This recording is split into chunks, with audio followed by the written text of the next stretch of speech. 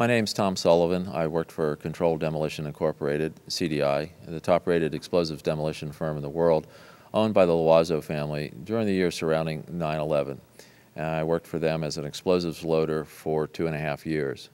As an explosives loader, my job was to place explosives in the buildings to prepare them for demolition. I was licensed while in New York by the New York Fire Department to handle explosives.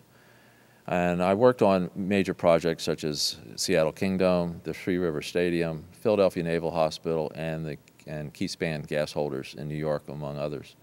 I currently live on the East Coast. Isn't it true that anybody can implode a building straight down just by placing a bunch of explosives around? There are many steps that you need to take. The first off is you have to weaken the building, and that's after a lot of studies have gone into how the building is built in the first place. To weaken the building, that means the staircase, all the staircases have to be cut at intervals. The firewalls have to be removed. The elevator shafts have to be cut and the rails cut, as well as the cars themselves removed. And then you have to move to the support columns on the particular load floors. And those are cut by a torch for two reasons. First, to weaken them, and also to allow for charges to be placed onto the structure, or onto the columns themselves. And that essentially reduces their strength by about 20%. And even with all of that work being done to weaken this building, it still remains safely standing, so we can continue to work in it. The story that just a few columns can cause a synchronized global collapse, an implosion, is, well, that's just nonsense. After the prepping work has been done, then it's time to load the building. And in the case of a steel frame building, that means we load them with RDX cutting charges, which are loaded with individual delays, sometimes as many as 2 to 3 different delays on a given floor. So you have to understand the work is complex and precise and requires years of experience. We were told by the NIST report that fire caused one column to fail, and from that point we had a global collapse of the building in a classic implosion. I don't see how this could actually happen in real life. When we load a building, we have to have all the support columns on a given load floor fail at the same time, within milliseconds of one another, and therefore the entire building comes down in a synchronized implosion. So I think this notion of a one column failure causing an entire building to implode in a synchronized fashion is just nonsense. Looking at the building, it wouldn't be a problem once you gained access to the elevator shafts. Then a team of loading experts would have access to all the core columns and beams. The rest could be accomplished at that point by just the right kind of explosives for the job at hand. The choices are many out there. Well, I've worked on buildings, steel frame buildings, where essentially you load only the bottom third of the building, and that causes the building to implode. Yes, we have loaded buildings in that fashion, where just the core support columns are loaded, and we don't necessarily have to load the outside perimeter columns to have this building come down successfully. With steel frame buildings, you don't have to load all the floors to have a successful implosion. Only the bottom third of the building needs to be loaded to have a successful implosion. For instance, I worked on a building in Hartford, Connecticut, the CNG building, where we did just that. You wouldn't need miles and miles of det cord. You could have used wireless remote detonators, and they have been available for years.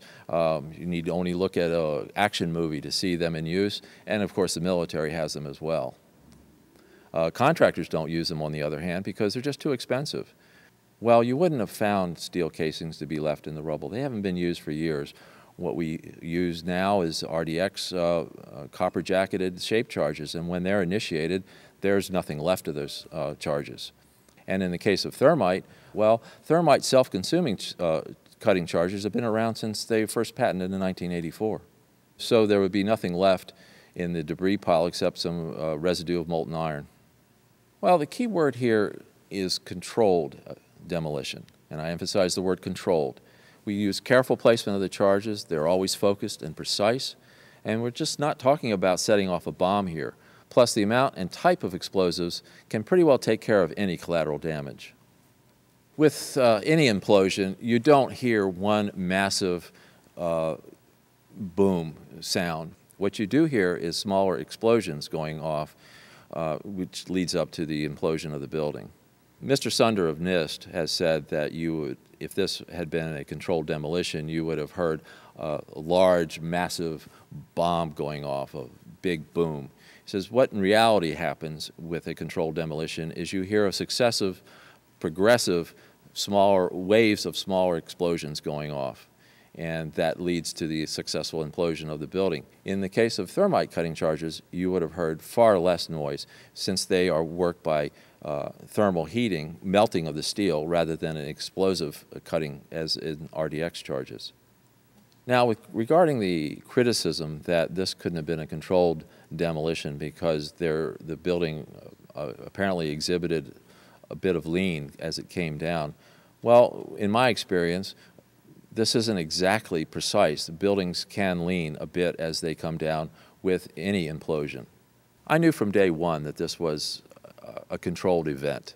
And why I did that is because simply looking at Building 7, you have a sudden collapse of the building. It's fairly symmetrical as it comes down. There's the classic kink, which means that the center core fails first, and you can see that on the video, and the building falls near free fall. So I really honestly didn't believe this from day one, because this is the way buildings classically come down with a controlled demolition. I want to emphasize that I in no way represent CDI, and what I have to say is based solely on my own working experience and training while working for them. This NIST report is very suspect because I would have expected in a classic implosion, as I've seen numerous times, is the core to fail. Essentially, what I'm saying is the core, I would expect the center of the building to start moving first. And then as the implosion progresses, then the sides come in, then the rest of the building is involved.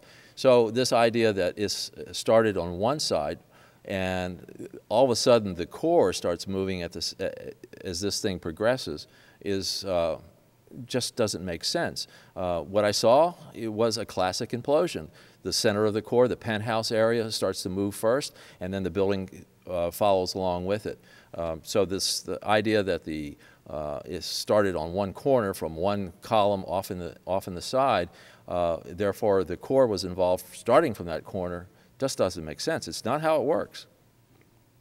Well, again, if you listen to the testimony of people on the ground, they're reporting exactly what I would have expected. I mean, I've been to all the implosions that when I was working at CDI. Again, as you point out, I photographed them.